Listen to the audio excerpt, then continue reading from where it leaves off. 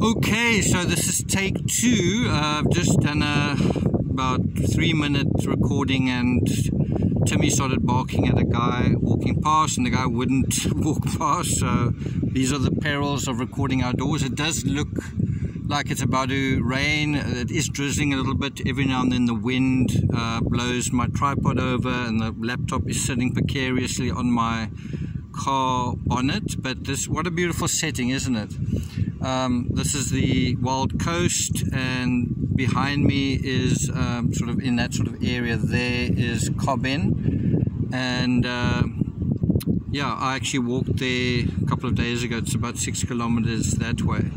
So in this episode we're going to talk a little bit about the legal narrative in terms of the Laurie Vallow case, the Doomsday mom case. It's been quite a long time coming, but we are at quite an important milestone where the arraignment will be today. Today is the 19th of April. It will be at 1 o'clock today, the arraignment of the so-called Doomsday mom, and basically the Doomsday couple, I guess, Chad Daybell and Laurie Vallow. Just FYI, an arraignment hearing is really where the charges are read out to the accused, and from that point onwards the accused is referred to as the defendant. And what is sort of established then is that is competency. Are you aware of these charges? Do you understand what they mean? Do you have legal representation? Are you sort of, have you approved this person to represent you? And so can the trial kind of go forward? And there are a couple of other things as well. We'll get to that in a moment. And so this is why Laurie had to be competent in order for the whole legal machinery to go forward, to continue to go forward.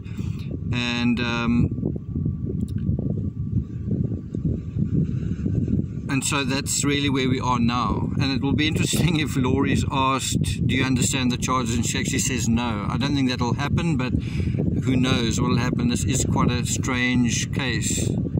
So if justice has been denied or delayed or just a long time coming in the Morphew case, which has sort of been 2 years in a kind of a legal limbo, the Doomsday mom case predates the Morphew case by about 7 months. That's more than half a year. So we've been waiting even longer for something to happen, for accountability in the disappearance of Tylee, Ryan and JJ Vallow, Laurie's kids, and then other people as well. So it was actually in September 2019 that Laurie's kids disappeared. That is what started everything. Started that sort of ball rolling, and it was around about November, December that the media sort of caught hold of the story, that the fact that the kids were still missing and the parents were honeymooning in Hawaii, or certainly Laurie was, and the questions were coming up then already, where are your children, and it was sort of like no comment. And this September, that disappearance will be 3 years ago, right? Long time. That is a long time for a double, triple, or potentially quadruple murder case to be heard, with the body count of 3 or more potentially shared between 2 individuals, and one of them being the recently married defendant, Laurie. But basically Laurie and Chad have to answer to quite a number of charges. The charges include first-degree murder, conspiracy to commit first-degree murder, grand theft by deception, grand theft on its own, insurance fraud, and that's insurance fraud related to the deaths of Laurie's children. I think she was collecting some sort of payments in terms of the I'm not sure, social security type payments. I'm not 100% certain whether the conspiracy to commit murder refers to Charles Vallow. He was actually killed by Laurie's brother Alex Cox, who is also deceased, but I wouldn't be surprised if it does include that. And if it does include that, who pulled Alex's strings? Who pulled Laurie's brother's strings in this particular case? Was it his charming, manipulative sister, or the narrator / gravedigger, Chad? If narrators make narratives, are they also more inclined towards controlling them? It's quite an interesting question in terms of this case. Or are ex-beauty queens better fishers and manipulators of men?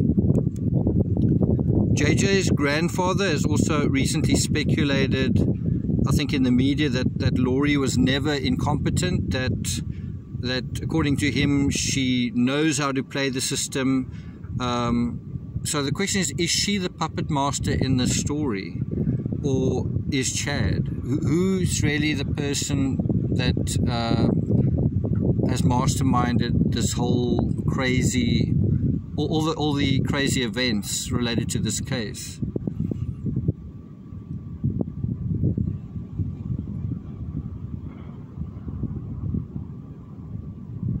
So if one of these two, if it's either Chad manipulating Laurie or Laurie manipulating Chad, being more manipulative than the other one, are we going to see one of them? Are we going to see the master manipulator throwing the other one under the bus? So, is there going to be a change at some point in terms of that? It does seem as though Chad is the better legal representation, and also because he seems to have more money than Laurie, so he has more resources to fight this legal battle. So today at 1 p.m. the rusty wheels of justice grind irrevocably forward once more. Under discussion will be whether to move the venue or whether to bring the jury to the venue. Well, it's actually starting to drip with rain. I need to wrap up. The arraignment won't be live streamed, but there will be a video camera in the court, and so it will be recorded, and then that recording will be broadcast later. So this is really the beginning of Laurie and Chad finally answering to questions that have hovered over them like a giant black cloud. Not grey like this, but black.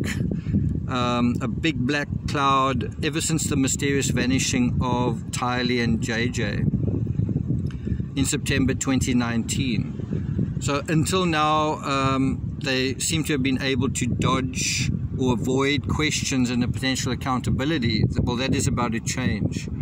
So now at last, certainly in a legal sense, the rubber is about to hit the road. And ironically, where I'm standing is right beside a sort of grass landing strip where rubber hits the grass. The landing strip is sort of over there. But anyway, that is it from me. So I hope you guys are going to be paying attention to the case, and we'll see where it goes from here. Thank you for listening, and I'll see you guys next time. Take care.